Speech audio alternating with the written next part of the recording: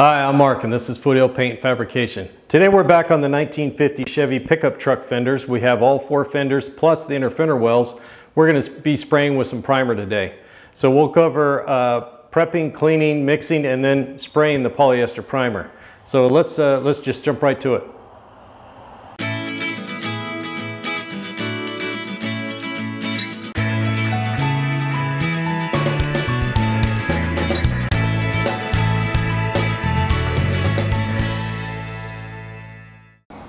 Okay, the material we're going to be using today is Polyprimer. It's a polyester primer surfacer. It's high build, low shrinkage is and it's really what you want. The old days we'd spray lacquer primer and other types of primers, but they shrank quite a bit. This material really doesn't shrink that much, so since it's catalyzed, it's not outgassing solvents to make it set up. So this material does outgas, but it uses a catalyst to harden it. All right, and set it off. So this is the hardener. It comes in a bottle. This is a 2-ounce bottle for 1 gallon. Generally, under optimum conditions, you mix 2 ounces per gallon, which comes out to obviously a 1/2 ounce per quart. So if you're only mixing a quart or a 1/2 quart, then you have to calculate accordingly. Now this bottle has graduations on it. Sometimes you get a bottle that doesn't. So when this one was full, I measured from the top all the way down to the bottom, and then what I did was I just took a Sharpie and I divided it into 4 equal parts. So as I squeezed it in, I could tell how many ounces, because you don't want to be messing around with a little measuring cup or something pouring it in. You just want to squeeze it out of the bottle directly into your container. So that's a little tip for you. If your containers, your hardener does not have graduations on the side, when it's brand new and you know it's a 2-ounce bottle, then you would just divide that up into fourths, and then you'd have a 1/2 ounce, 1/2 ounce, 1/2 ounce, all the way up until you get 2 ounces. So this material is very heavy bodied, so you want to mix it very well. Spend a lot of time mixing it, especially if it's been on the shelf for a while. I don't like having them put it on the shaker, but if I'm not going to use it for a while, I have them put it on the shaker for a little bit, and then I'll stir it really well when I get home. So let's move on to the fenders and take a look at them before we get ready to mix up and do some spraying. Okay, so we have the fenders still on their stands from prepping and cleaning, sanding, body work, and all that. So I just did a little bit of prep. I took the nuts off that were capturing right here and just put a little tape on there, a little tape, so I can make sure I can spray around there and I get the primer all the way around.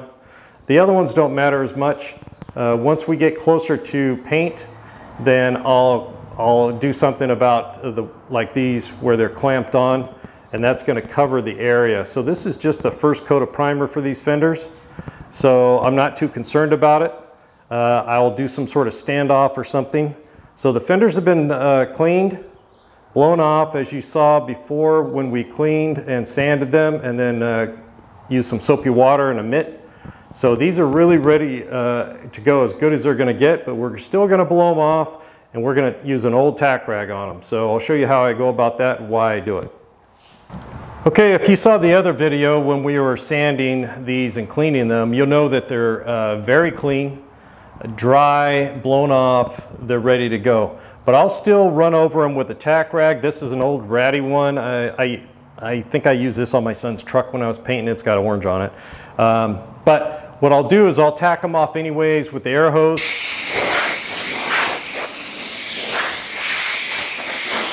And the reason I use the air hose at the same time, just in case it breaks something loose, it'll kind of blow it away at the same time if the stickiness of the tack rag doesn't get it.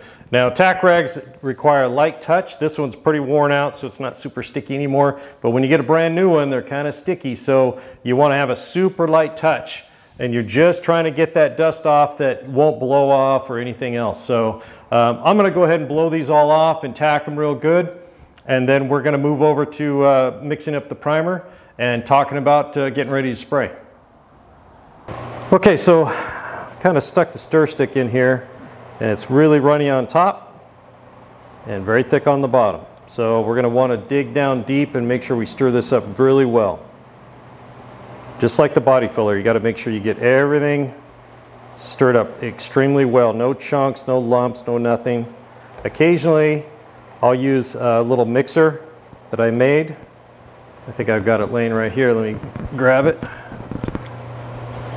So I just took a piece of rod and I kind of bent this shape into it, and I just put it in the cordless drill and stick it down in there and mix it up, which I may do if this doesn't want to mix up well. This stuff is very heavy bodied, so it will separate on you. So I'm going to go ahead and mix this up, and then we'll bring you back. Okay, I went ahead and grabbed the cordless drill and went ahead and mixed it with that, just to do it quicker and a better job. So now I know there's no lumps in there, and it's a nice homogeneous mixture, and it feels really good. I'm not lifting up any chunks, and I don't feel anything on the bottom, so we're good to go. Now this primer this brand comes in multiple colors: white, kind of a yellow, they call it buff, I think, red, and then black and gray. So you want to kind of color match your primer if you're not going to use a sealer before you put your color on. So on this truck, I will not be using a sealer. This will be my sealer. So I'm going to I color match this, so we're spraying a dark metallic blue or a medium dark metallic blue. So the gray is the closest to that. Now, if you can't find anything, so if you're spraying the car red, you want to use a red primer and so on. But if the color isn't close enough for you, you can actually pick up, so this is gray, I could pick up a quart of black and mix a little bit of black in there and stir it up and darken this up a little bit. So just so, you know, it color matches a little bit better. So it's something to think about, so you're not spraying as much color to get it to hide on your base coat before you spray your clear. So it's something to consider.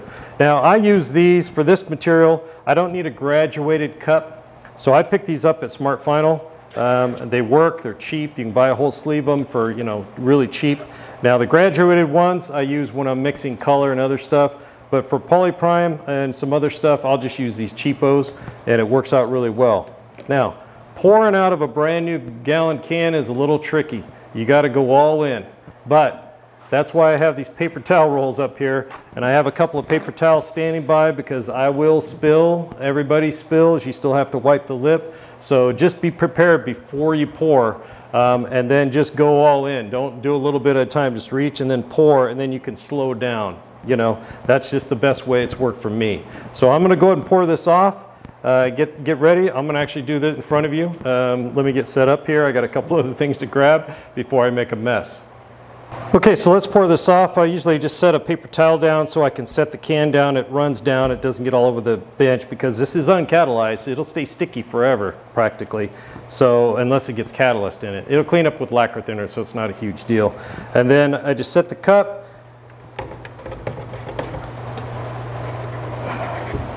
Like I said, I go all in. I'll have another paper towel here ready to go. Kind of hold this, grip the can, and just go for it. And I know I need about a quart, and that's about a quart right there. So look at that, first try. So I'll just set it here. I'll grab an old paper towel or something. I'll wipe the edge. Don't knock over the quart. And then I'll just clean up the edge here with a paper towel. I use a lot of these cheapo paper towels. It's just a good way to do it, for me anyways. And that's it. Then we want to get the lid back on the can. I know this is all I'm going to need, so I'm going to scrape this stir stick off, and I'll use that to mix my material. We'll grab a hammer, we'll seal that up tight, and then we'll set it aside.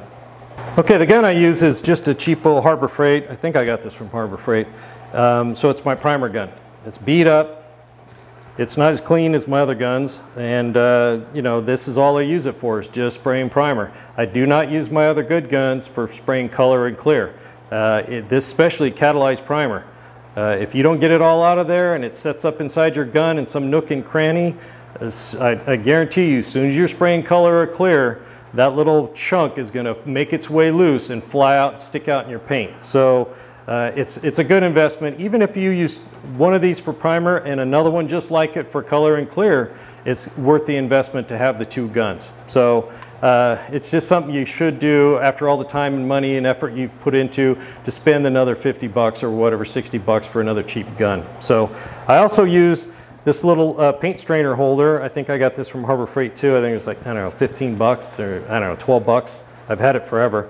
But I've got it, a piece of angle iron screwed to my bench, and then that screwed down so the gun is offset. So the air hose can be attached and it's out of the way. This swivel's out of the way. Before I had some contraption I built or did with a nail and something. I don't know how much paint I spilled until I finally got this thing. I don't know what I was doing, why I was thinking that way. So it works well. And you know, once you get it in there, you can swivel that over and set the cup underneath it and let it drip the rest of the way. So it works out really well. It's a good investment, again, just to make your life a little easier inside your shop. So I'm going to walk around a little quick and show you how I exhaust out of my shop. I have my home-built exhaust fan that I built, and then and I'll kind of give you a quick overview of that before we put some catalyst in this primer and start spraying. Okay, here's my exhaust fan. So this is an old solvent drum. It's you know, I don't know how many gallon, 15 gallon or something. And then down inside, I don't know if you can see, there's dual fans inside there running on a bearing shaft, and the motor, the belt runs over to that shaft, so the motor is not in the stream of exhaust, so it's kind of like an explosion-proof exhaust fan. So the fan blades and the motor are separate, so the belt goes through the side, and then there's I got a little shield on there so only the belt goes through. And then it just runs over to the back, goes through the ducts, and ends up inside the shop. So it draws it out. Works pretty good. It's better than nothing, just a circulating fan, but which I'll also have running today when I'm spraying primer. So, but that's it. That's all it is. Okay, let's get the catalyst in. Now this is approximately a quart, so let's take a ½ ounce. I'm going to go ahead and use one of my older bottles of catalyst. I know that's not ancient, but I want to use it up, and it has a ½ ounce left in it. So now it's 85 degrees, 86 degrees in the shop, and it's 8:45 in the morning right now. So this material is also temperature sensitive. So if it's super cold, you're spraying, you know, it's 50 degrees outside. You may want to bump up the hardener a little bit. Don't get carried away. This stuff has to sit overnight. It needs to cure 24 hours before you can start sanding on it anyways. But so if you go ½ ounce per quart, and I'm just going to dribble it in. I don't know if you can see that. I'm not dumping it in all at once. In fact, these bottles really don't allow it, this particular type of bottle. If you squeeze too hard, it'll actually shoot the end off that thing. It'll end up inside the cup. So I stir and dribble it in. I just don't squirt it all in and then stir it up. It just makes for a better mix. Almost there. Okay, that bottle's empty. Okay, so to mix this properly, it's similar to body filler. So you need to, it's kind of like mixing epoxy if you've ever done that or seen somebody do it. You want to scrape the sides, get the bottom real good. You want to expose this material to that catalyst everywhere, all right? So I'm going to give it a quick stir right here, and then we're going to let it set. So we're not going to rush to pour it into the cup too quick. So we're going to let it sit for a little while and kind of spread out inside there. And then also it allows any bubbles you may have stirred in there to come to the surface. So we're going to stir that up, and I'm going to get my respirator out and double check everything and get ready to spray. Okay, let's take a quick tour of what we're going to be spraying today. I got the inner fender wells on just my fender racks here, my little stands. They're just going to get one medium heavy coat. Just to kind of seal them up and smooth some of the scratches out and everything else. So on the fenders, what I'll do first is give all the body filler, all the bad areas, one coat first before we cover the whole fender. So I'll come in and I'll spray this whole area with a good medium wet coat to get, because obviously there's a lot more work there. So we'll hit these areas first with one really good one, and then we're going to cover the fenders completely And if we got any more material left, then we'll go over those spots again. We'll be able to see them through the primer as it dries from the different levels. So paint, old primer, and body filler and filler will show. You'll be able to see. So we're going to do that as we go through. So we'll go around and spot all these parts in, and then we're going to cover the entire fenders. So I'm going to have the camera back a little bit farther so I don't destroy it with overspray. And then maybe have the GoPro with me too. So we'll see if we can get some shots in here. Okay, normally I would have a piece of cardboard or something to test my pattern on, but this is primer. So I'll just test it on these inner fender wells here just to get my gun set up properly. HVOP, most people run too much air into them. Now this is a heavy body primer, so you're gonna have to kick your air pressure up a little bit.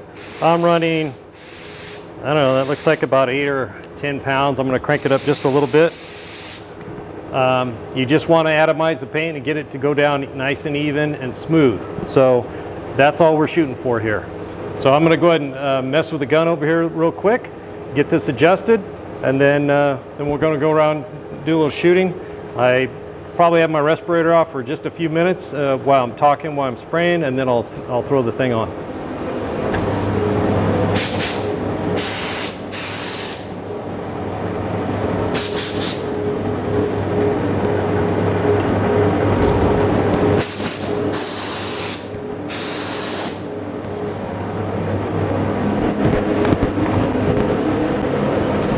Okay, the gun's adjusted pretty good. The worst thing you can do with this kind of polyester primer is dry spray. So you want to make sure it's going on wet, okay? So better to put it on a little heavier than too light, because dry spray, it'll dry in the air and not meld together, and then it's not really adhered properly. So always make sure you put it down nice and wet, medium wet coat minimum, and then you can always let it flash off a little bit and put another coat if you need to.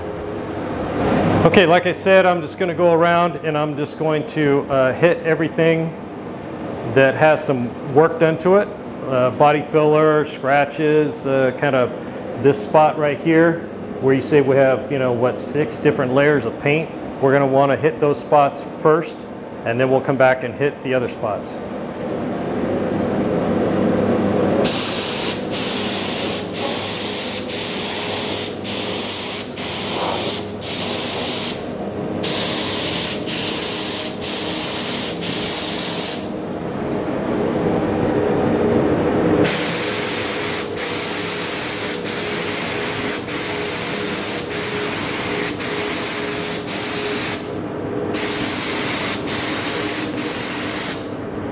Now when it's wet, I like to look down to see how well I straighten stuff out.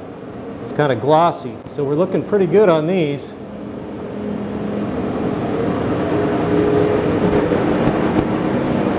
All right, I gotta put my respirator on before I inhale any of this stuff.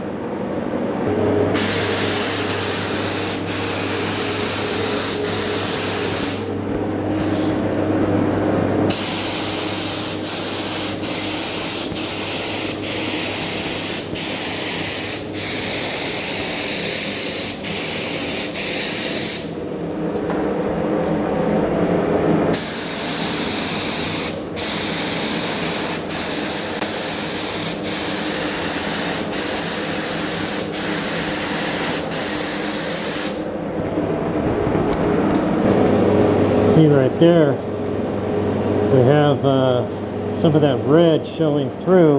We may have a little reaction going on there. We'll have to check that out later.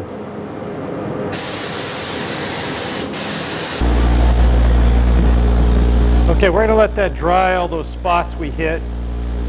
And while I'm waiting for that to dry, I'm going to go ahead and get a medium coat on these inner fender wells. Then we're going to let that flash off a little bit and then pour the rest into the cup and see if we got enough to finish getting a good coat on all these parts.